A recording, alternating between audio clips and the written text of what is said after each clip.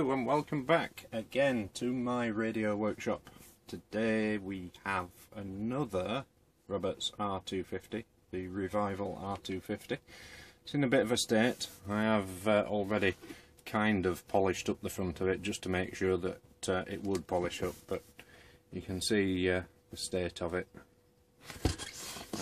Not touched the back at all. It's pretty decent. It's people must just think that these are just painters' radios, you know, it's covered in all sorts of spots of something or other.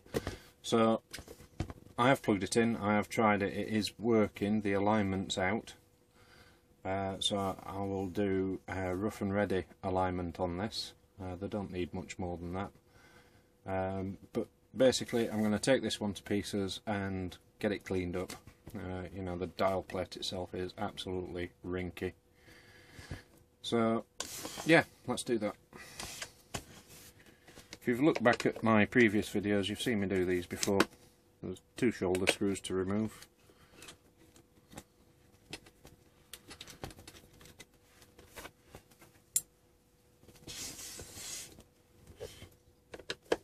And one at that side too. I just heard something drop off inside. I think the plastic shoulder screw retainer inside might be broken.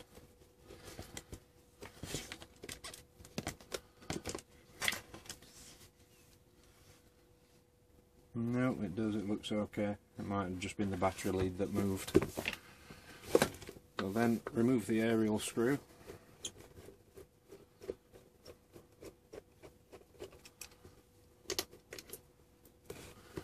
And withdraw the aerial from the top of the radio. Just looking in on the side. This one on the left hand side as we're looking at it now. Remove the shoulder board. And then we can withdraw the radio from the case. Disconnect the battery leads. And, sorry, not the battery leads, the speaker leads. These ones are on quite tough, that's why I'm just using a pair of pliers as leverage, and remove the power lead. And that is the radio out of the case. And pop the case on one side. And just do a quick visual on the board. Zoom you in.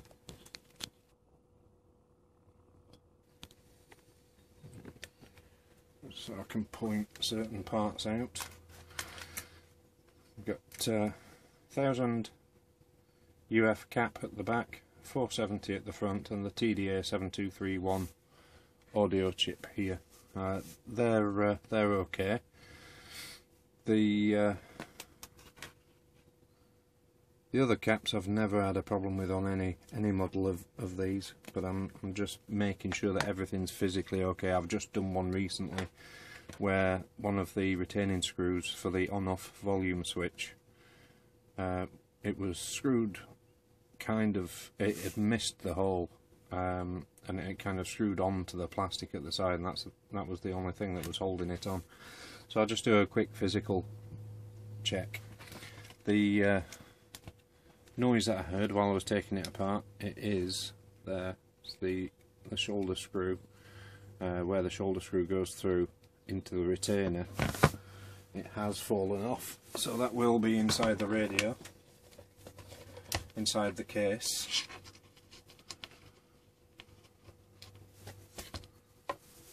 There it is. So I will be hot gluing that back on. I might mix up some epoxy. But this is just a clean. Pop the knobs off. You have to be careful when you're taking off the tuning knob, because you can, if you're a little bit overzealous, pull the spindle out as well. Now some of these remove quite easily, this one's been a bit tricky.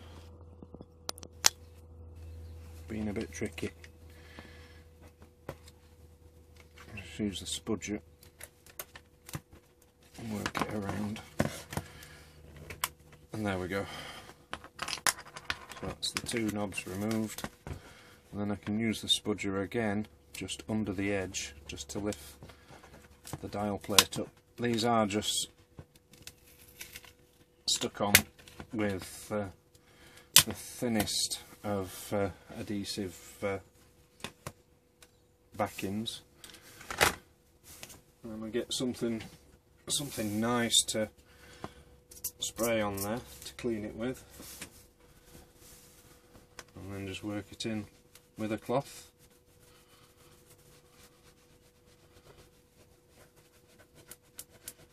This stuff that I'm using for cleaning, it's my own special secret recipe, and it even removes paint spots, because obviously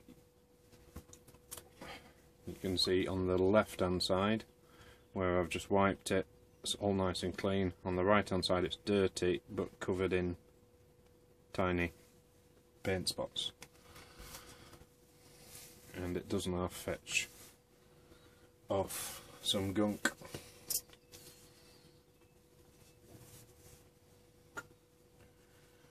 And another clean bit of cloth.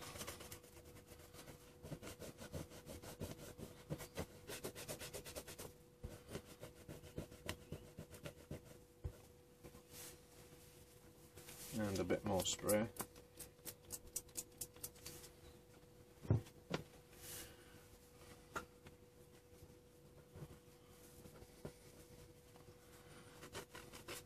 Considering these things are up to, well, they're 20 odd years old, coming up to 30 years old, you expect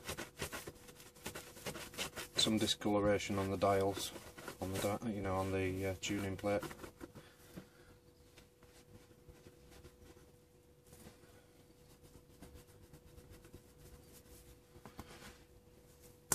And just inspecting it then afterwards, just to make sure that I've got off as much as can possibly come off, and to see whether it's actually worth putting it back on or exchanging it for another one that I've got. I do like them to look their best. They're never going to look brand new again, because you can see the bleaching. Yeah, that's kind of okay. Got some splodges of something else on there as well. It looks like part of it's melted. I'll just have a look at some other dial plates that I've got. Got a near ident. Yeah, that one can go on a. I will save it anyway. But I've got another dial plate here. Looks exactly the same, but that's already done. That's a lot better than the one that I've just taken off, so we'll use that one. Just have a look inside at the radio and see if it needs a dust off, and it does.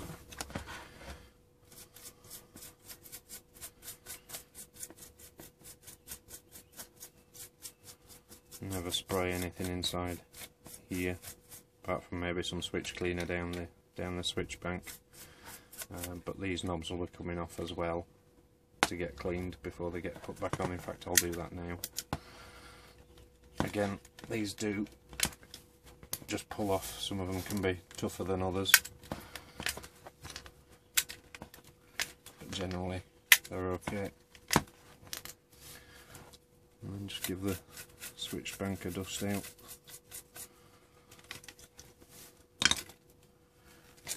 And then we're good.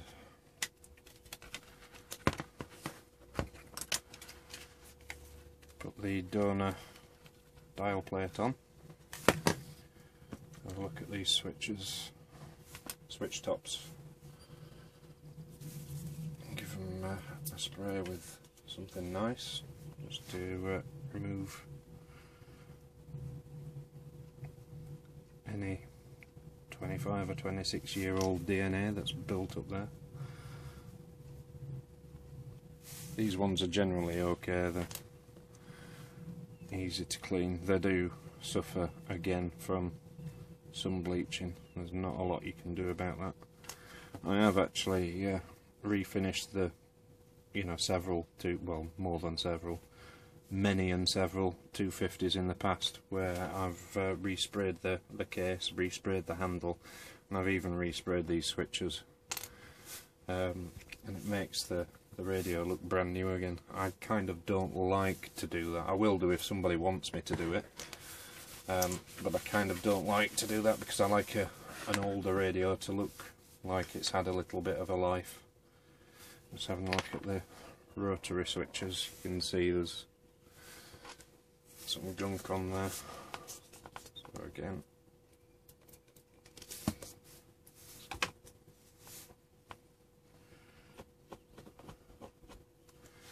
you'll see what my spray does to this stuff. It's kind of instant. It is my own secret recipe, this. There are several chemical things that I do use from time to time as well, but this, it's all plant and fruit based. But it actually makes the radio smell nice as well, if you're ever that way inclined.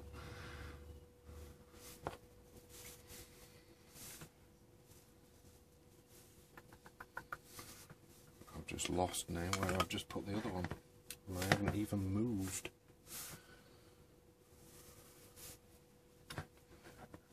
Rolled down the bench.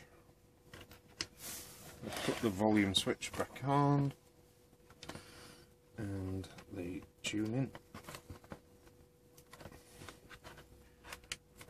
in.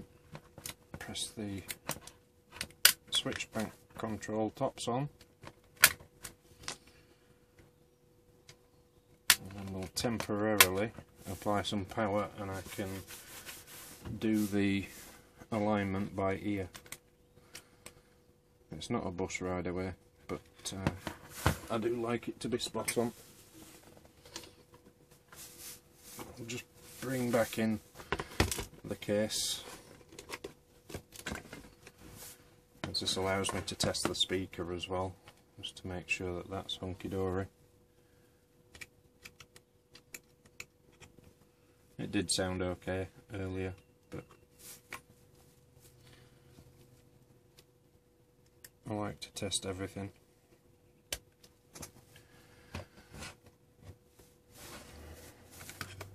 And then apply some power and switch on. Connect up the external aerial.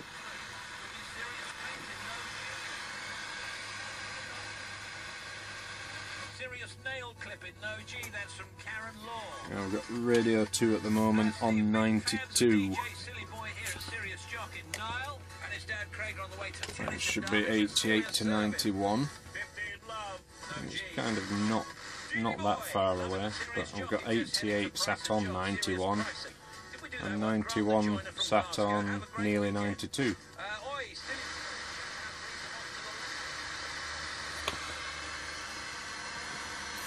Oh, screwdriver.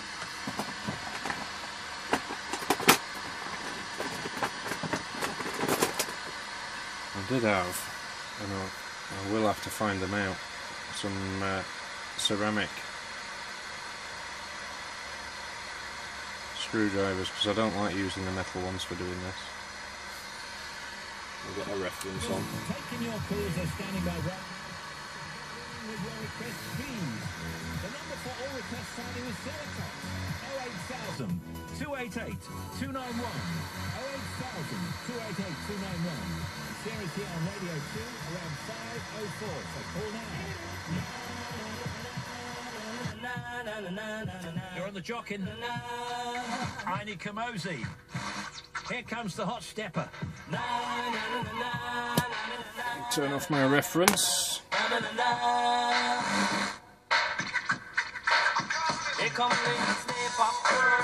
So we've now got Radio 2 on 89 and 91, and if I go up to 101, which is classic, that should be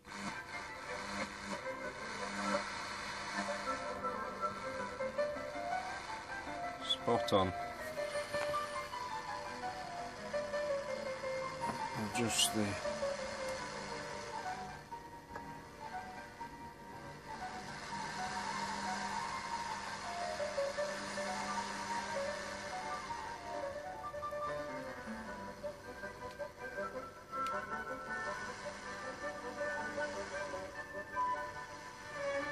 I do all this by ear.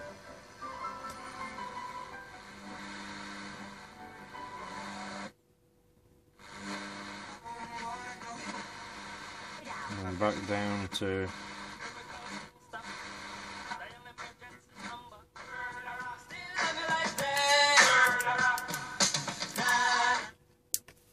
and we're good, that's that done. That's sounding as you know, the best that it will do. There's one more way that you can make these sound better, and that's to put in a different speaker. I'll show you the speaker that's in there. It's an 8 ohm 1 watt speaker. It's a 1.5 watt amp chip, so you can go a little bit bigger. I'll try and show you the difference. This is just a test speaker that I've got from a Roberts DAB set, which is 4 ohm 3 watts.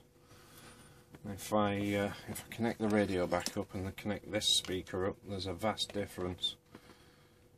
But unless it's a super duper condition radio, I tend to leave the original speaker in, even though they do sound a little tinny.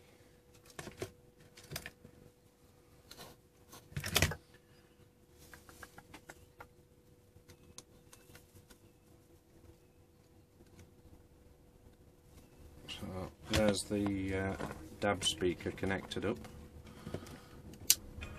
On Radio 4 at 7, Susan finds herself rebuffed, and Helen attempts to combat her nerves in tonight's episode of The Archers. On Radio 5 Live, the Friday Football Social at 7, of course, Iggy Pop on 6 Music, with an exclusive first play from The Last Poets. That's tonight across the BBC, and the BBC Sounds app from 7.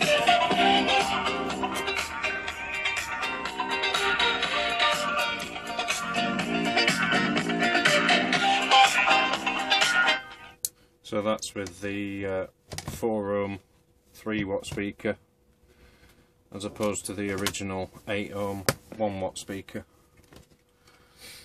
So they can sound better if you're that way inclined to put in a different speaker. I only mention these ones from the Roberts DAB sets because they physically fit in very nicely too, as well as sounding good. It's got to fit in there. So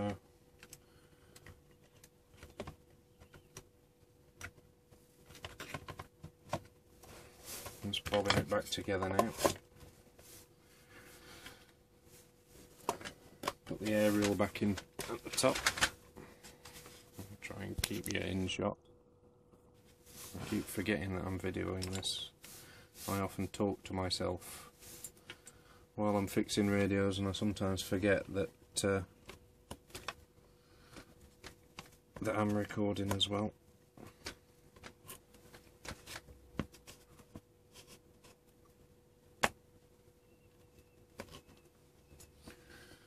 And there goes the aerial screw and the aerial wire with the cleat. I'm just fastening down the aerial.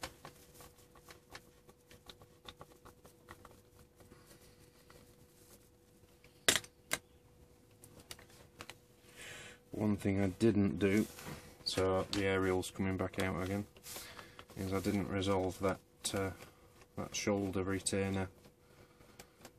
I didn't address that at all, so I'm going to do that now.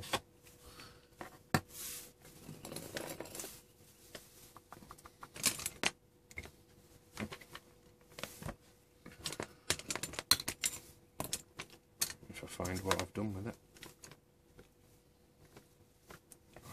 obviously put it somewhere safe.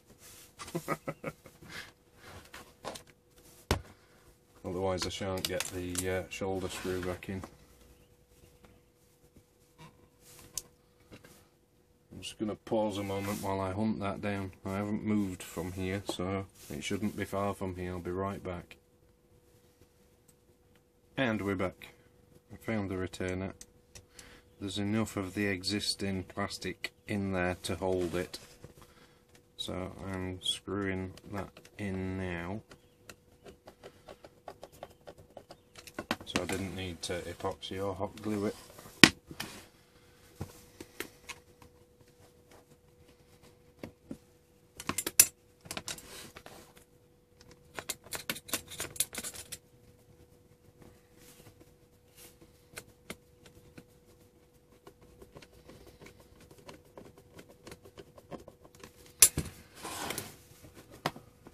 And again, bob the aerial back in now.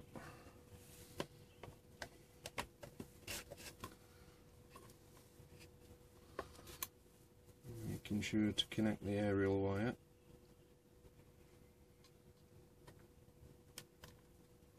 Just over the top of the screw thread.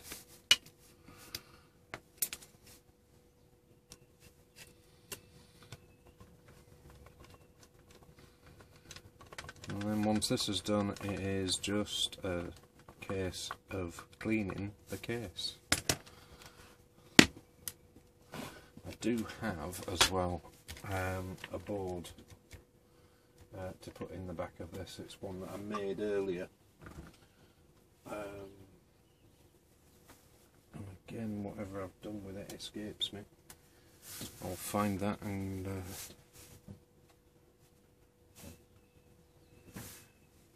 bob that in as well. One moment.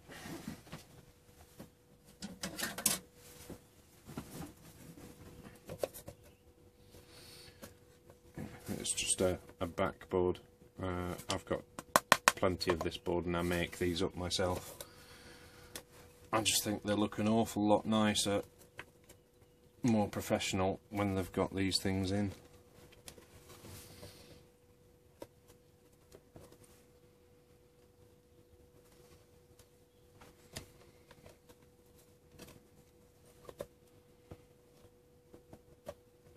Just got the wire trapped.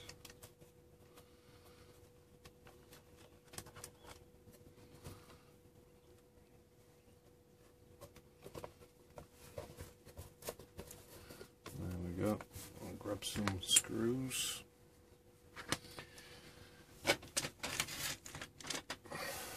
Tray full of brass screws just to put in to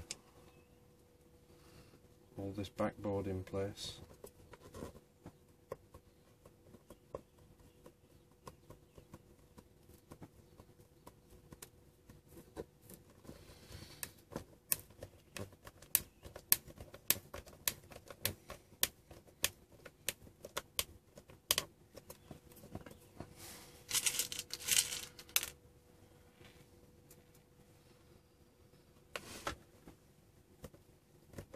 Not the most thrilling of things watching me do something like this, but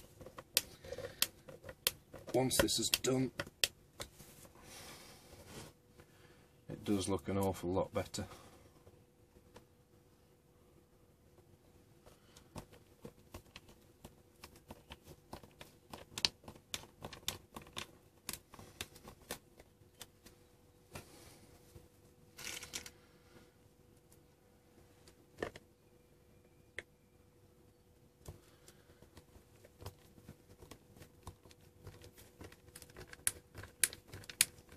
Having the backboard in as well also does improve the sound from the tinny speaker.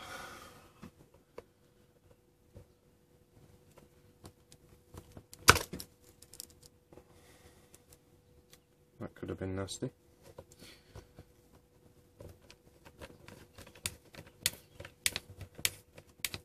And we're back, and I've got the backing board back in. I've put some physically smaller brass screws in there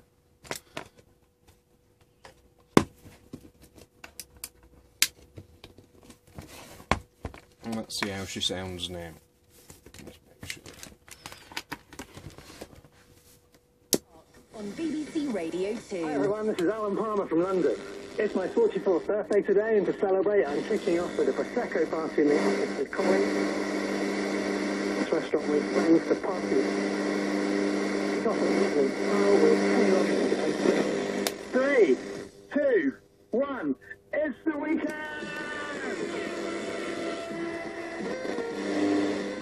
For some reason I'm getting some interference from my external aerial. Nevertheless. There we go, I'll not hang on that for too long. More 4,500 to 1 odds of winning one of the tax-free prizes. And provisional figures Just from turn the off Met one of the Office show that fluorescent February lights. in the UK was the hottest on record. So whoever's doing socials for the Brits.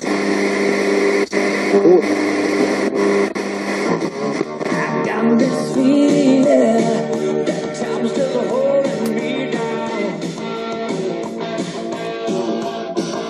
There we go. Faceplate's nice and clean, I've just got to externally clean it. It should scrub up really rather well, so I'm going to do that now and I will be back with you very shortly. And we're back. I've got rid of 99.9% of the paint spots. I've given it a buff and a polish up. Looks lovely now compared to how it arrived.